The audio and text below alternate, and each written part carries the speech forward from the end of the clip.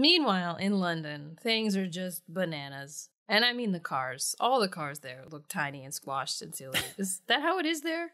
I think so. It is, yeah. Huh. But also at Watcher headquarters, things are quite chaotic. We're not even supposed to root for these people. We've never once been told that they're good. The Watchers Council, whenever they show up, it's like bad for Buffy. Yeah, totally.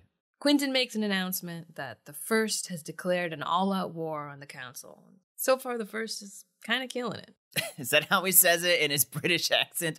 And the First is kind of killing it, actually. Yeah, he's like, they're really crushing it out there, man. I don't know what to do. It'll be really nice to see Buffy and Quentin, like, face off again. They had great chemistry as, like, foes, so I'm really excited to see them have a scene together again.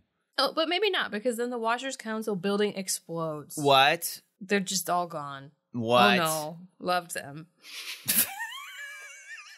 Loved them. Mm-hmm.